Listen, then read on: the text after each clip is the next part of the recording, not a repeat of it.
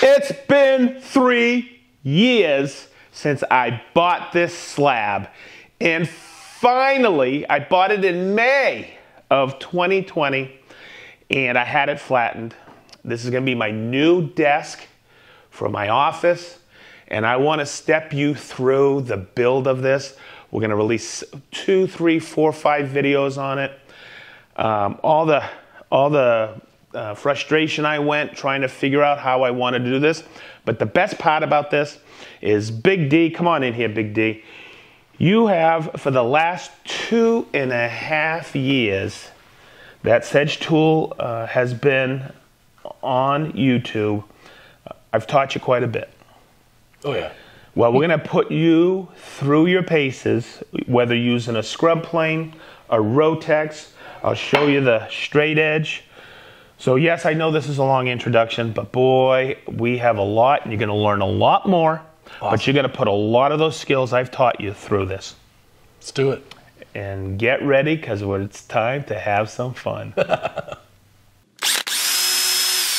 All right, Sedge, where do we start? There's a lot to this, Big D. Let's talk about the wood first. Okay. When I bought this, my buddy Brian down in India Urban Hardwoods, real close friend, he flattened this for us. My grandson, you guys all know Daniel, he's been on the channel. He picked it out with me. And it's ash is the type of wood. It's beautiful. I don't know where Brian reclaimed this, because he reclaims all his wood are all around Indianapolis. I'm going to have you guess, Big D, how much you think this weighs? I'm going to say 175. Chris? Yell it out. Oh, wait a minute. Yell out your original thought. I thought it was 300. Yep, I was in that line between 250 and 300. So what I'm going to do is I'm going to show people what you need to do before you order a desk frame. You got to look at how much you can get in length, okay, because this is 86, 82, 86. And that frame that I have off to the side that we're going to assemble will go to 72. So I'm going, okay, what's the stability of that? I bought their commercial version. It was from Uplift, okay, and they have an I-beam on the commercial version. So I was worried about side-to-side stability, but you also got to look at this. In here, okay, it is 29, okay, they rate theirs for about 30, 36 in depth, and this is 35. So we're good there. We'll have that stability. It's a C-frame. Okay. And the feet are 27.5. I bought the, once again, the V2 commercial. When you look at the specifications, look at load ratings. I thought this was 300 pounds alone, 250, 300. It's just that it's bulky. Okay, let's weigh it and I'll show you. All right, let's do it. 130. Okay, go like this. I'm going to go like this. So Big D, if we look at this, we had about 130, 123 to 130. It blows me away because I thought this was a lot heavier. It's amazing, huh? It's crazy. It's because it's bulky. You're going to see daylight here. Oh, wow. Okay. So we need to take down this side and this side, this dip, right?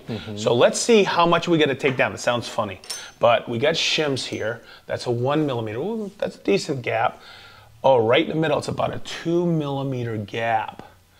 So it's always good to have gauge blocks. So let's think about this. As we go down, we can mark our board.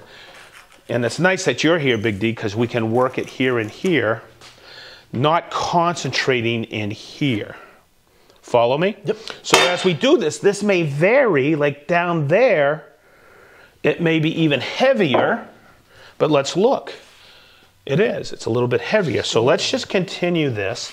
And wow, look at that dip. That's a good dip, right? Yes, sir. So always gauge it. Make sure you have a good straight edge, but it's starting to go like this. So as we knock this down, we'll come in this way, and this makes sense because of this checking right here. Okay. Let's look at the blade of a scrub plane. It's actually, it looks just like this. So the part that's cutting is like this. You'll hear it all the time. This is where you hog out a lot of material quick. And everybody goes, well, where's the grain? Which way does it go? Well, you sit a shallow cut. Sometimes it doesn't matter. You want to eliminate as much tear out, but it's not your final cut. We're going to go back to leveling and then smoothing. Okay, and then as we go, you'll see, oh yeah, look, there's a lot of dips. In other words, what it creates is a lot shallower version of this. Okay. And I always go like this, and then what I do is I come across the grain like this. And basically, when I do look at this, I got little diamonds. Okay, so when I take a larger plane and I go across it, I'm just taking down the highs and the lows. Knocking them right down. Okay, and I'm just going to go like this down the grain. Now you got to be careful because I'm starting to get some good tear out here.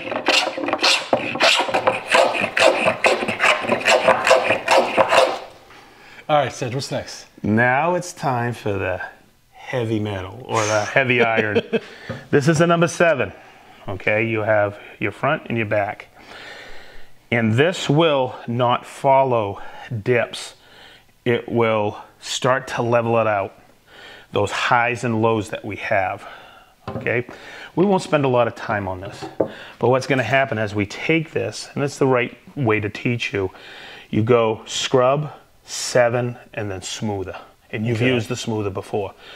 Emphasis on smoothing. Now here's the other thing I'm going to tell you. After we get the 7 and we do a little smoothing, we'll start to check the slab again. Guess what we might have to do? Go back to the scrub plane. Okay. Okay, then go through the 7 and then go through the 4.5. This is a lot of work, but man, this will hone your hand tool skills, especially your hand plane skills, like all get out. You're doing great, Big D. You too, holding the board down for me. I appreciate it. Keep doing a good job, Big D. Big D. Hey. Thank you for bringing an inspection light. These things are worth their weight in gold. We had some heavy tear out down here, and we came down and we looked at it. That is eliminated. Yes, we get some plane tracks. Who cares? We'll work a little of this. That's wacky grain. A sander, a Rotex can take care of that. But I just made a mark here, and that's what we're going to hit right now. I'll hit it with a smoother just to knock that out. Save some time sanding. We are almost at the elimination of that dip. I think the rest can be sanders. These here, you see these little lines here? Those are plane tracks. To eliminate that, I have a cambered blade on here. To eliminate that, I can take the lateral adjuster like this and take it off to the side. I'm always checking for plane marks. Yes, will that sand out perfect? Yes. I'm not too worried about this. I just worry about tear out. Yeah. Okay, so an inspection light, raking light like that, and we will use this in our final. It's a decent broom too. It is, it's pretty cool. We will use this, and I like this over here. I'll work that a little bit. That's some a little knot area where a tree came out.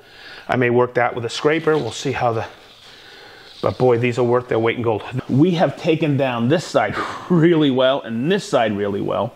So what we've done is we had a wide gap or wide cup. Now it's a lot more narrower and a heck of a lot less. So what we're going to do is we'll concentrate on here when we hit it with the Rotexes. All right. And you'll see it'll level out. The thing I want to do right now, and I'll teach you a new hand plane, is we can look in here. This is tear out we had. It's not that bad. Yeah, we can sand it out, but the more we can take it out before we hit it with the Rotex, the more time we'll save. And I got a really cool hand plane for that. I see a little right here. Okay. This will just help in the long run. And guess where all that nasty tear out is? Right where it should be. You know, where all that grain is crazy. But what we're going to do, in this, it's just natural for this to happen. This was the toughest area, right in there. But there's little marks that I'm making here. Okay, so we can address this with what we call a scraper plane. What I like to use is, I've had this for a long time, you'll see the blade is set back like a cabinet scraper. But I could take this, and it makes quick work of something like this. And I could scrape a lot of that tear out, or get it close enough, so when I hit it with my Rotex sander, I can get it right where I need it. Nice. Whew, kind of a workout. Just a little bit. So this is really good, Big D, because I'm showing you the way it was always done with hand planes, scrapers, scraper planes. I think at this moment, now we can hit the Rotex, address that end down there, Okay. a little bit for dip. Doesn't matter, like Marianne, my wife says, you got to leave some imperfections in there, okay? But we have done a lot of flattening over the last day. So what we're going to do is we're going to move on to sanding, but initial flattening of sanding, because we still got to address the natural edge. So we're going to hit some Rotex in certain areas. There's a little more tear out here that I want to address. Other than that, I think we've got just about everything. Sounds good. So let's hit it with the Rotex and then we'll take a final look. So the only thing we're going to do today is hit it at 40. We will go after we do the natural edge and before we hit it with Rubio. Then we'll do our final sandings and we'll step up to about 150. Okay, but let's get it where we need to do our final leveling process. We chose 40 grit for this. Yes, and you'll see where this will attack pretty good. One of the things, like I mentioned earlier, is everything is fairly flat up top here. We just got to address some more tear out. But what we want to do in the beginning, and that's why I'm going to mark this like this, okay, is you're going to be on this side, I'll be on this side, and we're going to get, because there's just that slight dip in there. Right. All right, so what's next? Okay, so I want you to eyeball that down there and tell me how we did. It's pretty wicked flat, I'd say. It's pretty what? Wicked flat. I like that. Man, you're becoming a northerner.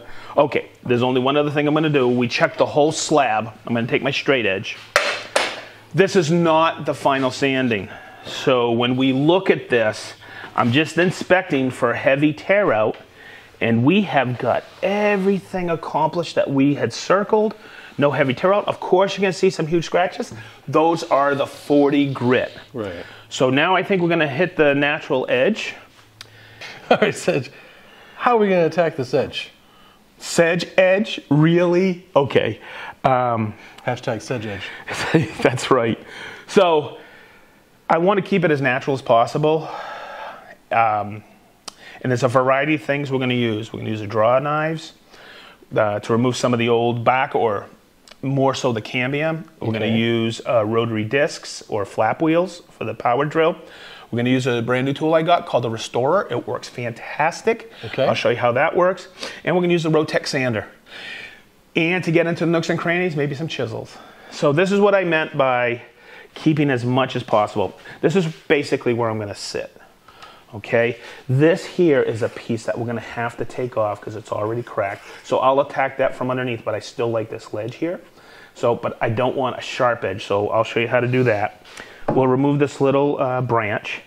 But when I say I want to keep as much as natural, look at that beautiful wave in there. Wow. What we want to do is, we have some cambium fibers in here. I want to take out these insect marks. Over here, same thing. This is the tough part. But if you look at this natural wave in here, that's basically the grain. Yeah. So I want to keep some of that. I want to remove this aged oxidized wood. So Chris, I'm going to have you back up. I'll come down here. And this is what we're going to get to before our final sanding, Big D. Using draw knives. I like this little tumble home design feature. As I brought it up over here, we'll do it down there on that side. Okay. It's natural over here. So it's just a variety of different tips and tricks I can show you on how to attack this. Let's do it. You bet. I see a lot of times on social where a lot of people are using drawer knives. I have several, the two we're going to use, and we'll start with this for the small stuff. We'll just take it like this. What you're doing is you're drawing it to you, and that is digging in. So sometimes I'll take it and bevel down for a little less cut. Now I want you to feel the difference. This is a larger one, and you'll see where I can really hog out a lot of material. But you got to be careful because grain will pull it up. So you got to watch your grain. And if you're getting too much, it's time to switch directions. Okay. Wow. I really like how that's starting to get in there. I mean, we'll hit that with the Rotex and everything, but it's starting to peel it away pretty good. Let's see. It's a back and forth with tools. Like right here, I don't like this. It's kind of punky. So I'm going to start taking some of that back like this. I don't want to lose a lot of that, but I don't want that imperfection. That's right where I'm going to be standing. So I'll start doing some of that like here. And I'll start to shape this a little bit better because this is where my arms are going to be at the desk. And I'll start taking some of that out. But boy, the combination of these tools is really awesome. All right, Sedge, what are we gonna do about this guy right here? Are we gonna grind it down or what? Well, we could, but why don't we just take a saw like this and make quick work out of it? Because we're gonna be sanding that anyhow. Nice. Cool? All right, Sedge, so how are we gonna attack this? All right, Chris, come over here so we can see this. This has a variety of different ledges and bumps and nooks and crannies. So I'm going to have you work the restorer here around the knot and come in here. The other thing you got to remember is there's a lot of cambium. What cambium is the inner, I always call it the inner bark. You have the outer bark, and this is the inner bark, and you have some fibers still left over. Okay. So I may take a chisel to get in these nooks and crannies here, but I'm going to have you start to work this with the restorer. Okay.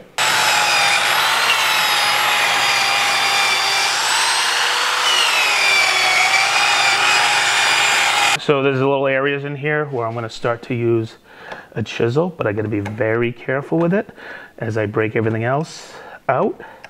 I don't want to, it's just that there's some nasty cambium fibers in there. See that? Remember at the beginning I said there's going to be a series of tools, especially when we get into these nooks and crannies and little undulations in this area here. We hit it with a restorer, we came in with some chisels.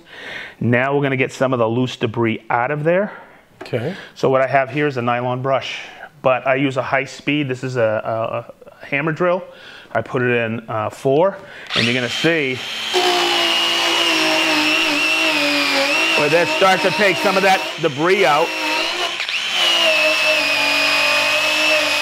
So when we start looking at this, this is the bottom of the table now, and we don't want any of these knife edges because you could hit your thighs with them.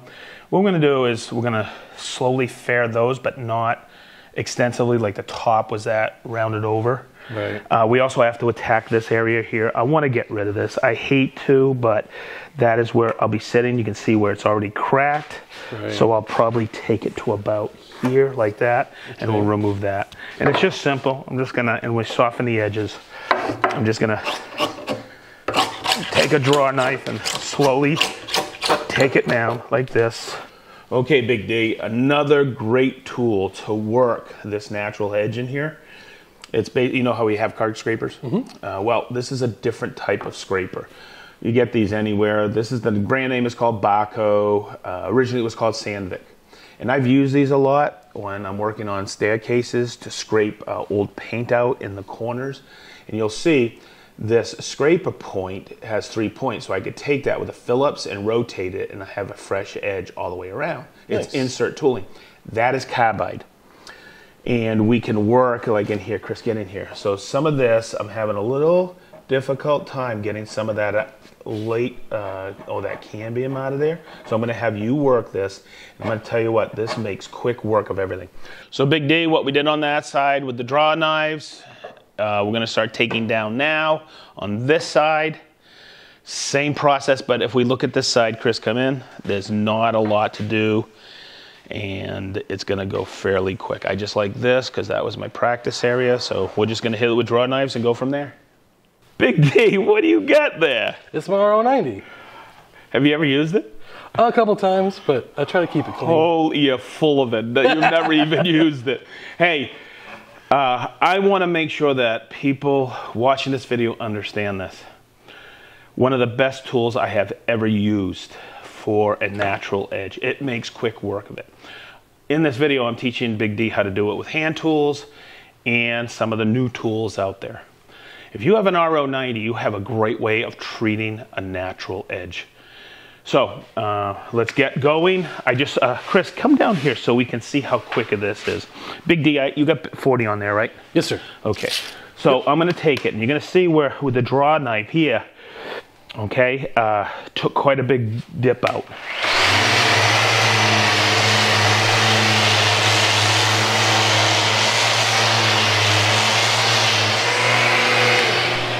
And magically that grain's appearing. We've taken those heavy cuts out. So you can see it's basically a grinder with killer dust extraction. So we're gonna have at this.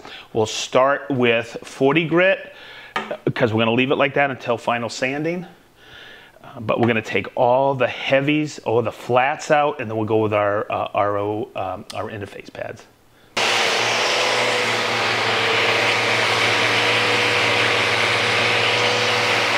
Chris, come in here so you can see this. We still have some of those wire scratches in there. I want to eliminate those.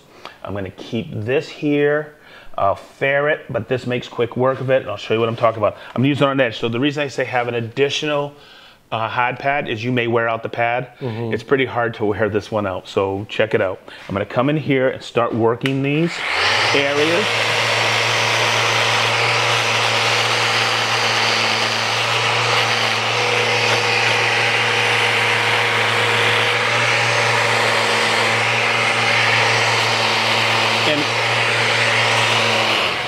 What this does is that you'll see that, feel that. And because I want to get in those nooks and crannies with the edge of the pad. So I always want to have that natural edge feeling, but you just got to be careful because it makes really quick work of it. Yeah, it does. I need to have something that kind of fairs this, but also doesn't leave flat spots. So it'll follow the contour, and that's what an interface pad does. It actually, and if we can get in here, Chris, this is, I think, one of the greatest things about Rotec sanders and all the sanders at Festool is these interface pads. I'm gonna take this, I'm gonna put it on here, line up the holes, and you're gonna see how I'm gonna come in here and start to work this with the interface pad.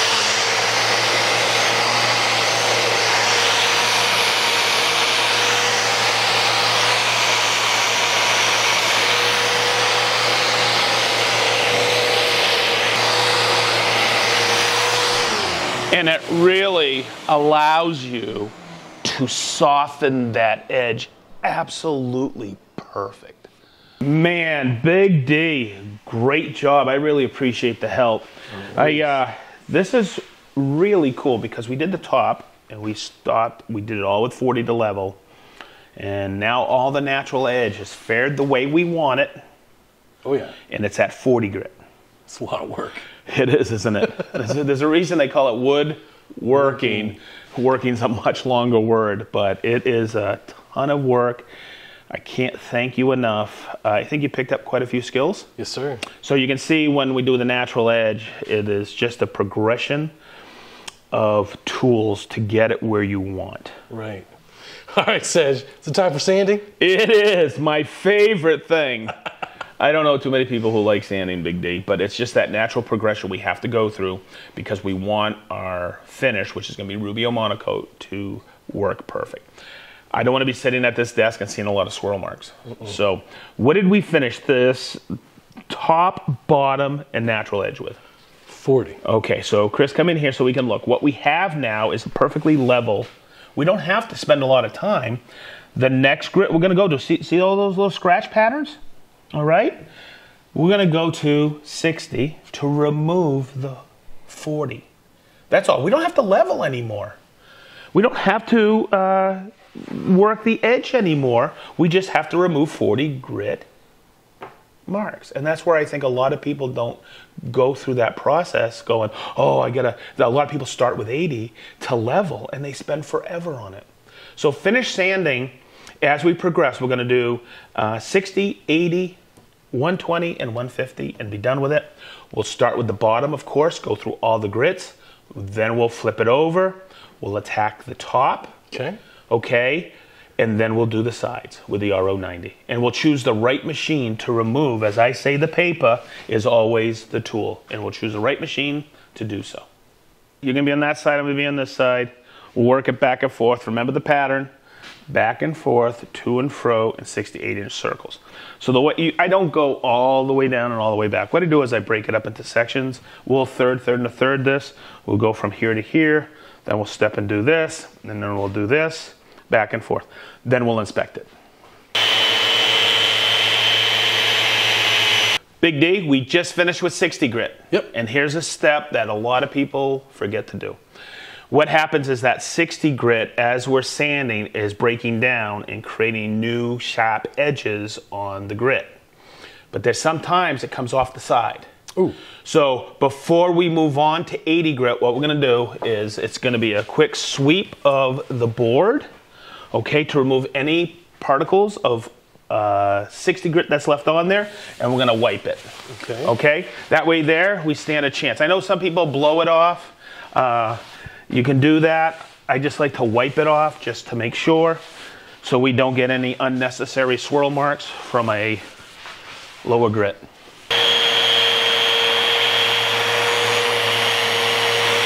Big D, thanks for all your help. This is going really well. I think we just finished with 80 grit. Yes, sir. Okay, and we had the Rotex RO150s in Rotex mode. After 80 grit is where I've always made the jump. We're gonna go to 120 grit, and we're gonna put them in random orbit, and it's as simple as taking it from the coarse dots to the fine dots, and it's now in random orbit. Okay. And let's continue the journey. All right.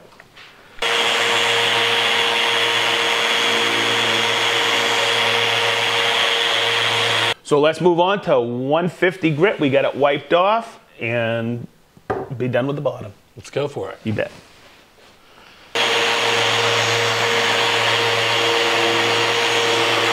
Okay, Big D, it's rinse and repeat. All right. All right.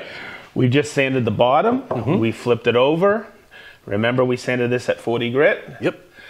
What's the next grit we have to start with? 60. And we're going to start and do the exact same thing. Here we go. And Chris, hopefully you can come over here and get this. Now comes what I call the dance on the edge here. Okay. See, look how deep those 40 grit cut marks are. That's crazy compared to the top. Right. So what we need to do is get our interface pads on there, on our RO90s, and we're slowly going to go, and we also have to break this edge ever so slightly. Okay. But you don't want to go too far here. Right.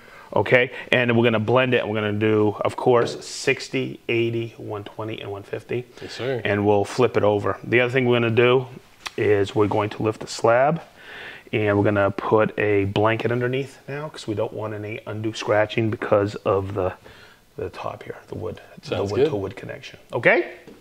Okay, Big D. Now comes the final sanding of the natural edge. All right. And it is, if we check this out, see, that is where the 150 is. Okay, but it's the scratch marks from the 40 are right here and right here. So one of the things we'll put the interface pad on, and we're going to create a few more scratches up here, which we'll take care of.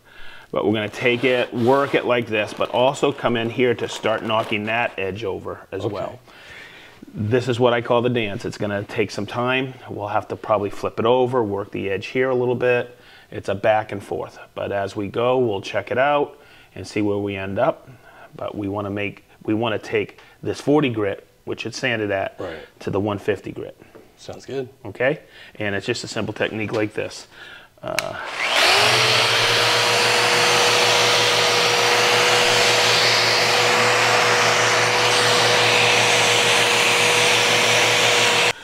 Hey, Big D, what do you think? It's night and day, my guy. Okay, so let's think about our time. An hour on the back, an hour on the top, and about an hour. We just did 3 hours of sanding. Do you think we're finished? Hell no. Well, what we're going to do is we'll probably do a final sand before we hit it with the Rubio. Okay. We're going to let it sit a week. We have to because of filming, but we'll come back and we'll just hit everything with 150. Should take us about a half hour. Then we'll hit it with the Rubio. Sounds good. We sanded this to 150. We're going to go over it really quick with our random orbit sanders, and we're going to sand it final grit. Okay. And we don't want to polish it, okay, because the Rubio says 120. So we're going to turn our sanders down a little bit so it's a little bit slower. Okay. And then what we're going to do is we're going to water pop it. So stay tuned, baby.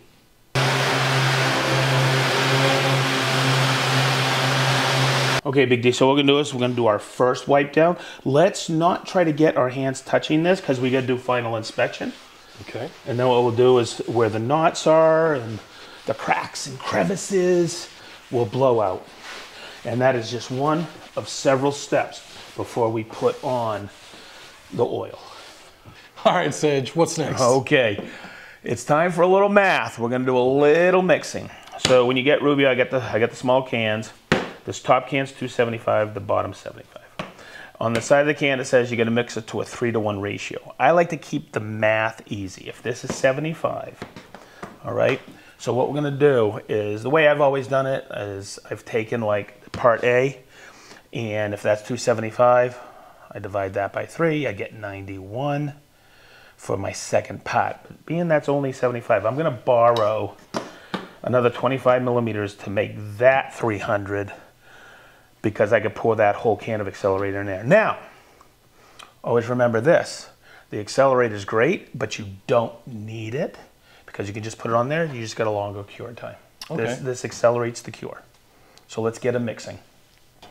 So what I'm going to do now is I'm just going to take this and I'm going to pour the whole can of Rubio. A little is a lot with Rubio. This should be enough for the table. Okay, and I'm just going to let that drain. We'll empty it out. Okay, good. Now I'm going to borrow 25 from here, and I get a separate mixing cup. I know some people use syringes. That's fantastic as well. But I like this. It's already I have the measurements right here on the side. And if you prefer ounces and do the conversion, you can do that as well. But I'm just going to take a little more oil. So Big D, as we go through this, and we're mixing and everything we use, because this is a natural oil, okay, we will take and we will put it in a 5-gallon bucket of water overnight, because of spontaneous combustion with natural oil. Okay, so we're just going to be very careful. Anything we wipe off, anything that touches the oil, I'm a fanatic about it. I always have, because yes, years ago I had a little bit of a brush with spontaneous combustion.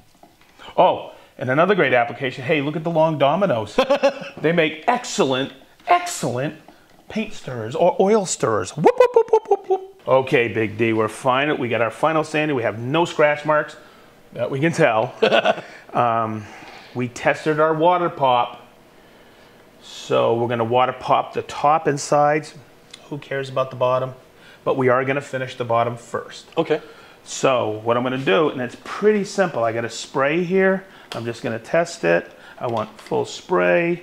And there you go. And it's that simple.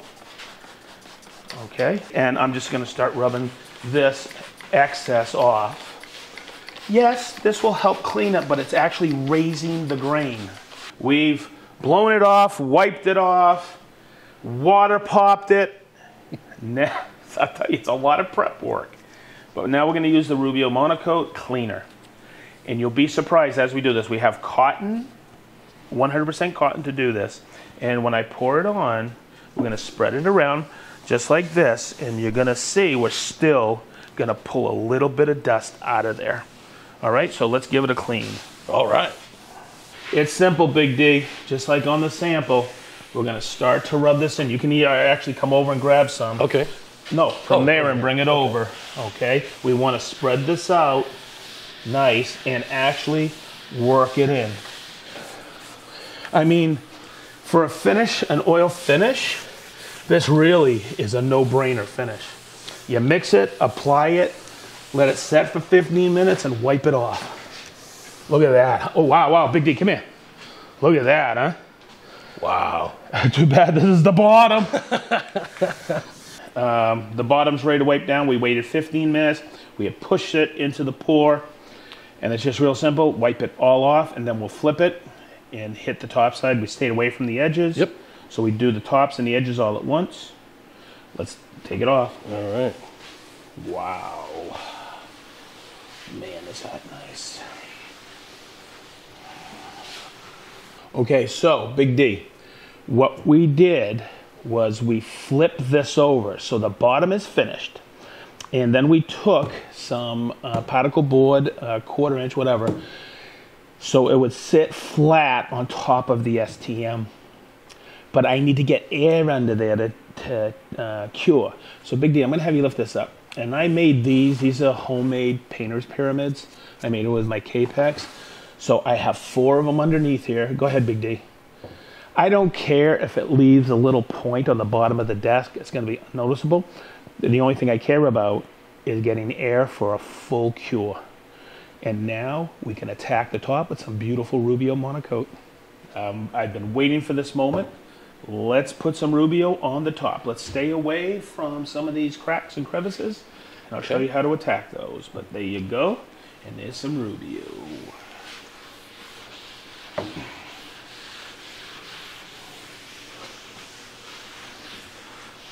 Woo! Let's wipe her off.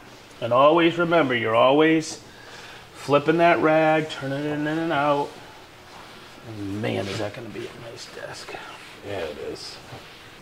Wow. I think that is the right word, Big D. Holy moly, have we put a lot of time into this. Hey, thanks. Oh, happy to help. Couple of things to remember. We're going to keep our hands off of this now. We got to walk away from it. Tomorrow, it's able to be touched. But we won't, because we want to let it cure for a week. Okay. And boy, we got I think 1 or 2 more videos after this, so make sure everybody stays tuned to this.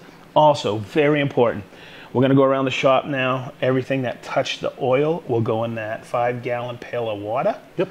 Because we want to be very safe and not have any spontaneous combustion, because it does happen. The big thing we needed for the slab, because the slab that we're going to put on top of this needed the sturdiness to it. That's why I got the I-beam for the bottom and the V2 commercial, because I can extend it all the way out to 72 inches. Okay. Okay, this way. It has the right depth for us as well.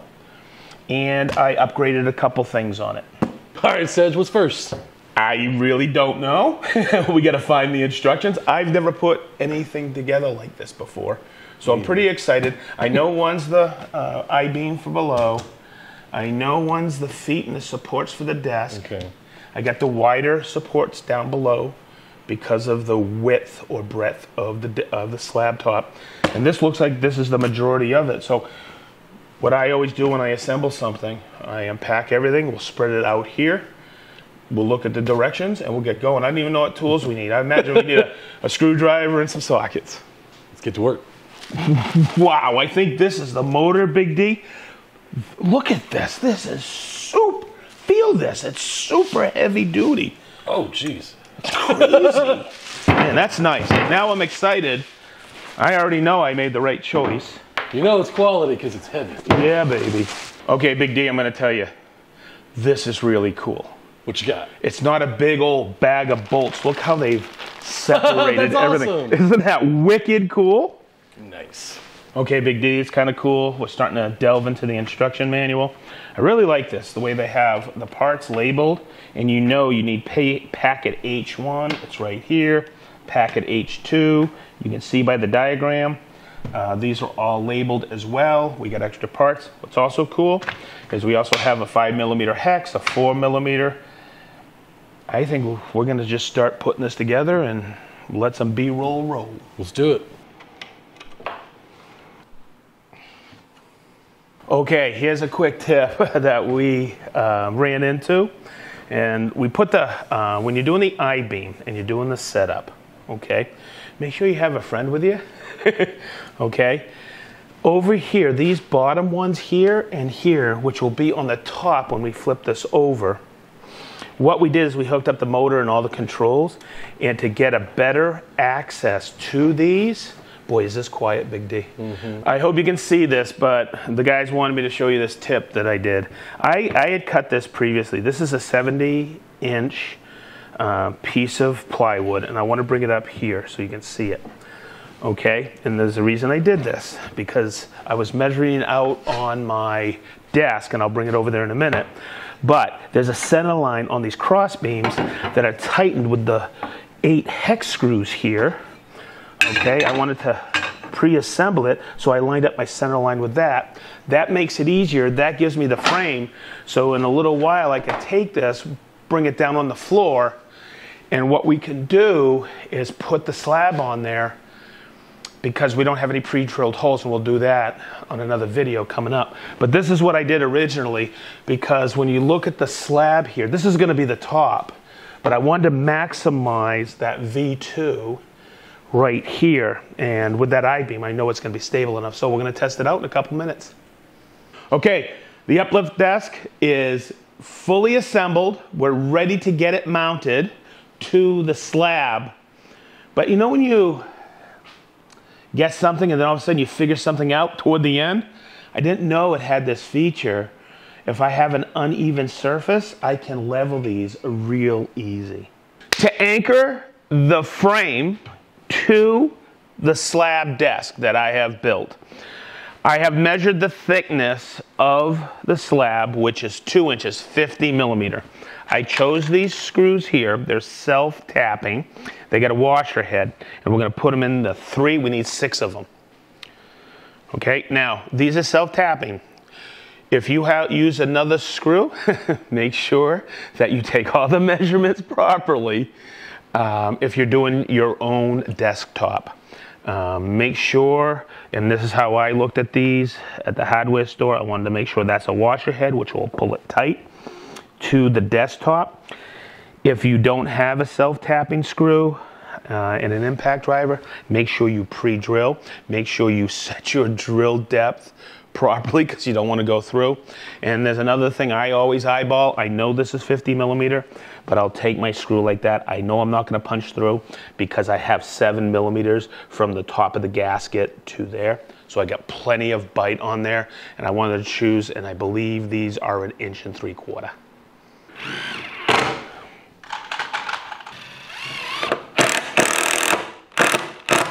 Hey, I wanted to mention this. When you are anchoring your frame, your uplift frame, to your slab, make sure you're conscientious of all the wires. Yeah, you have a small space here, you can tuck them in, but just make sure you're not putting wires underneath here and you're not pinching them. Also, I will put this on the desk. This is my control panel that I have, and I am going to position that in the office to make sure it's in the right position where I have my computer and my workstation. Okay, so here's another tip for you. After you throw all the screws in and you've measured and measured, this is one of those things that every single woodworker does, is they go, I don't feel anything sticking through.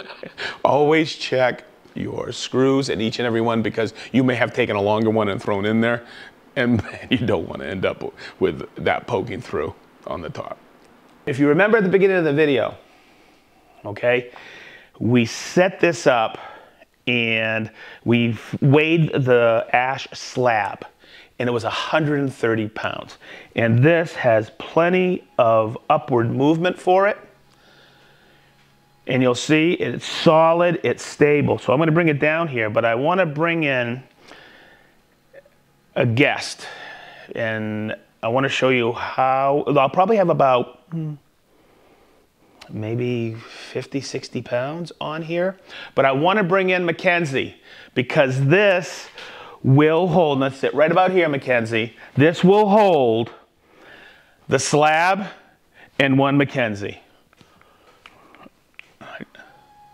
This 2-motor design commercial is very solid and very stable. So one of the things I did in the very beginning of starting to prepare the slab was, one, I knew the uplift desk that I ordered, I could go all the way up to 72 inches. So I made a story pull for that. But the slab overall, from the length of it to the longest part of that limb that comes off the crotch of the slab, is 86 inches. And I bought that a few years ago and I don't want to cut it down anymore. So what I did is I made an 86-inch story pull for this room, and Marianne and I decided, you know what, we'll work the other furniture we have in here, but this is where it's going to be placed.